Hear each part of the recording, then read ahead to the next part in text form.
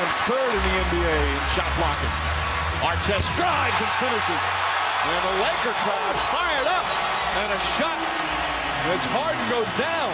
And World Peace elbowed him. Oh, no. Ron Artest squaring off with Serge Ibaka.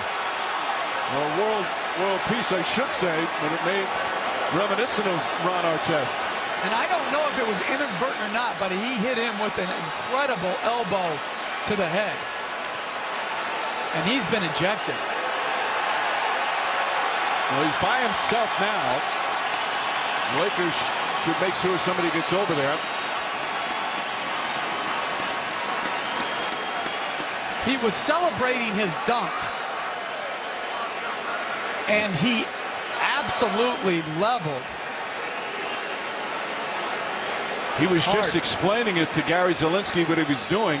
I think saying, I'm doing the celebration. Let's take a peek.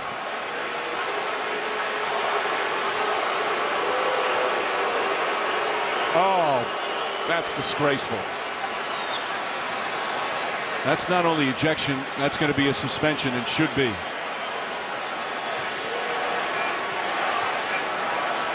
What a disgrace.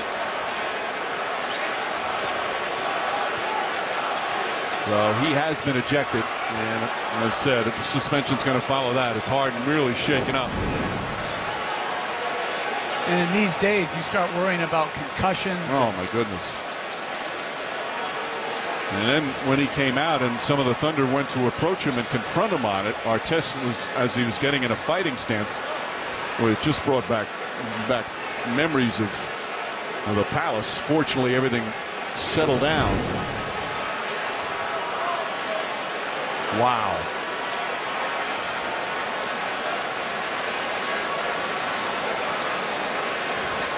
And you see, I mean, that's a direct hit and a forceful. It's one of the strongest guys in the league.